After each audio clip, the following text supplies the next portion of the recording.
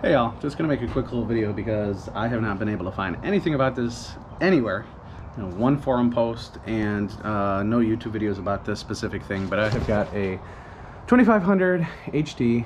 It's a 2005 extended cab long bed, and it has the two-piece drive shaft. So I replaced the carrier bearing, press on, press off, plenty of videos about that. However, when I went to go and put it back together, this seal right here is completely disintegrated.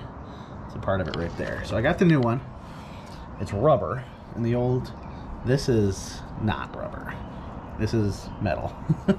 So, as far as I can tell, I need to get this off and then get this on and I'll be fine. But, for anybody wondering, I'm gonna go through this right now and try to get this off.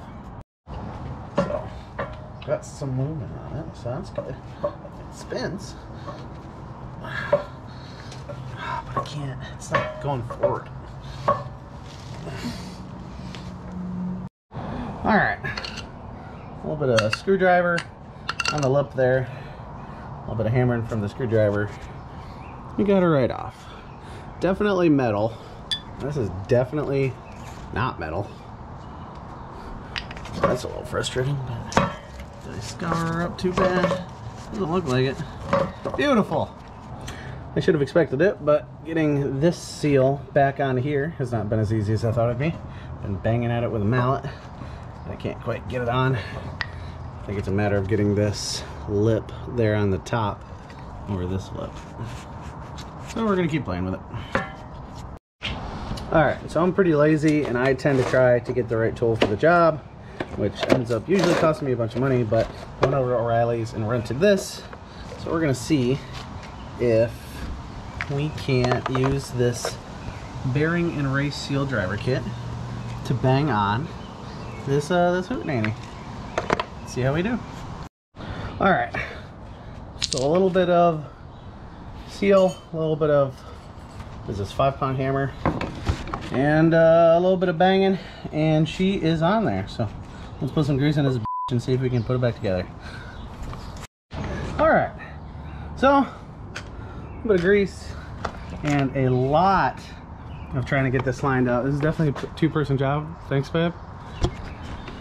But finally got the key actually in the key and was able to line it up and get it pushed in.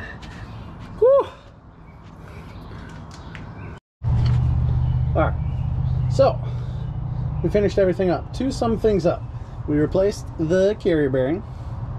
We then replaced that seal, the seal that I had the question about and couldn't find any answers for. So got that done. We then joined the two drive shafts back together. That was a pain, but my girlfriend helped me out, and once I got the key actually properly aligned, it was beautiful.